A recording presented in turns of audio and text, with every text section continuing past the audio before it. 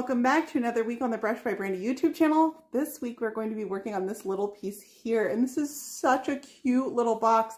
So I often pick these up anytime I see them that are good quality and good condition. I will pick these up. This one actually came from a thrift store, but I looked on the bottom and I saw the maker's mark on here that it's actually made by Pottery Barn. It's a musical jewelry box. It does have a ballerina inside and she dances.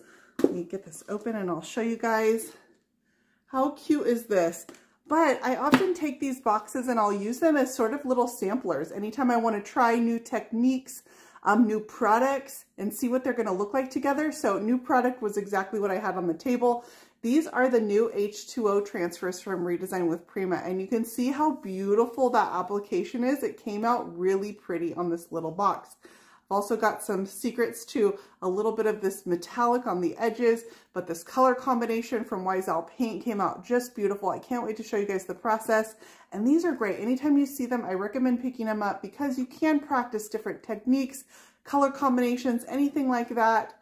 And it makes these one of a kind. I give them away as gifts a lot, and I really think they're special. So we're gonna give this one a makeover this week and see how we get to this look. Let's get started.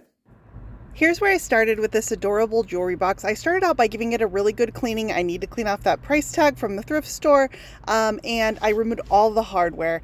And then this one had an inscription on the top. It actually had a little girl's name, and so I just used a razor blade to scrape that lettering off the top. And then I'm going to give it a sanding using my Surf Prep sander to make sure this is nice and smooth and there's no traces of that lettering left.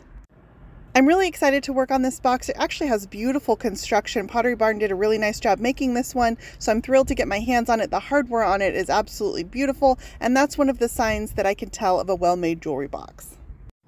I also usually look for boxes that have their velvet lining in really good condition because I don't like to have to replace that. So as long as I can give it a good cleaning or just spiff it up with a little brushing and vacuuming, then those are the boxes that I'd want to work on. The color combination that I chose for this one is Paint, and the colors are Abyss and Vintage Duck Egg, and it's a beautiful combination. I just felt like 2 colors was enough for this box because I didn't want to make it overly busy, and I am going to accent with some gilding waxes. I did scuff sand this one when I sanded this piece smooth, and I'm not worried about it bleeding, so I chose not to use a primer on this one. I think I'm going to be more than fine on it. I'm going to go ahead and paint right over my scuff sanded surface. This is just my first coat of paint, so it doesn't need to be perfect, but I'm going to decide my basic color layout, where I want my shadowing and highlights to be on this piece, and I really want to accentuate some of the curvature of this one. It's got a curve on the front of it that I especially want to look like a nice highlight, and then I want the other sides to match. Where those highlights are also going to set off my transfer as a background. When I choose colors to blend, I try to choose colors that are similar in tone, that are going to work together. The closer in tone the colors are, the easier they're going to be to blend together. This was a beautiful color combination. I highly recommend these 2 colors together if you're looking for a combo in the blues. I'm brushing this on using my Klingon brushes. I did bring out some fairly smaller brushes. I usually use the S50, which is a good medium-sized brush, but I brought out some smaller ones because I'm working on a small surface. This is when it's nice to have a variety of different size brushes when you need to get into different size areas. I missed a spot on this back. It did have a label on it, so I want to make sure I scrape that off and make sure that's really well cleaned as well. I usually do that when I'm taking off all the hardware. Make sure all the little foam pads and anything are all removed with a razor blade scraper before I do my painting. It's really normal on this first coat of paint that it's going to look a little bit scary, especially since I'm going over a white background using some pretty dark colors. It's normal that I'm going to see a little bit of that white peeking through. I know that my second coat is going to give me the full coverage that I'm after, so I really just need to get these colors laid on, and on my next coat I'll really perfect this. I'm going to paint around all 4 sides of my box, but I do need to leave a surface that I can rest both of these pieces on. So the undersides of them, I will come back and paint those later once the rest of the sides are dry and I can flip the box upside down. Once my first coat is nice and dry, it's time to come back and do my second coat on this piece. And this is where I'm really going to pay attention to perfecting those blends. I did add a light mist of water to my surface, and that's because I've got this chalk synthesis paint as my base. It dries with a nice matte chalky finish, but that also can make my brush tend to stick over the top of it. And so I add that little mist of water just to give a little lubrication so my brush will glide over the top. I'm using a combination of brushing and also a little bit of dabbing to try to get the smooth blend that I'm looking for. This is a pretty small surface, so if I were to use brushing, I'm not going to be able to get it over this tiny little area as well. So that little bit of dabbing, I can use a stippling motion and work these colors together. Then as my paint starts to dry, I call this the sweet spot. This is when I really love to blend the paint. It's not wet, but it's not quite dry. It's almost a little tiny bit sticky in between. This is when I come back with my clean, dry brush and I'll work that over the top, brushing in various directions to whisk away some of those brush strokes and work the colors together. In this case, I felt like I needed a little bit more of my dark color around the edges, so I just went ahead and brought that back in, and then I'm going to work that color back in again. It's really common to have this back and forth. Sometimes you need to add more colors and go back and blend again. It's not always right the first time, so try not to get frustrated with yourself when you're working colors together. And then again, when I find that sweet spot, I'm going to come back with my clean, dry brush and work these colors together. And that gives me the beautiful blend that I was after with a really subtle highlight in the center.